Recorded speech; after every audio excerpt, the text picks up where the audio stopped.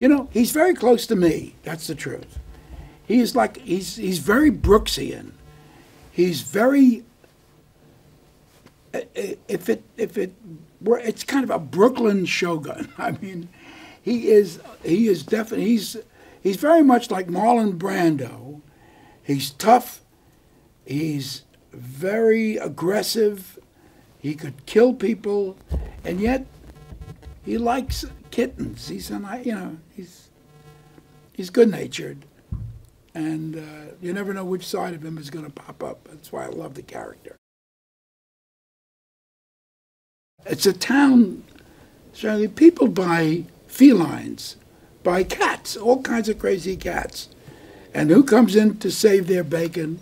Who is a samurai? A dog. So it's it's an amazing, to win them over takes a lot, but he does it. He does it.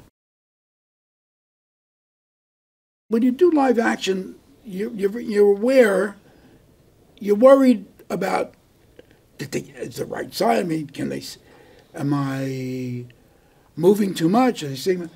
But your voice is it's so simple. It's half the problem. You just make noise. You know, some of the noise is good, and some of the noise is terrible. And let the editor decide what works and what doesn't. So you do it 5 times, 5 different ways, and usually one of them is right. It's about friendship. It's about love. It's about the town caring about somebody who's so atypical, such a stranger. And it works. I mean, the feelings work.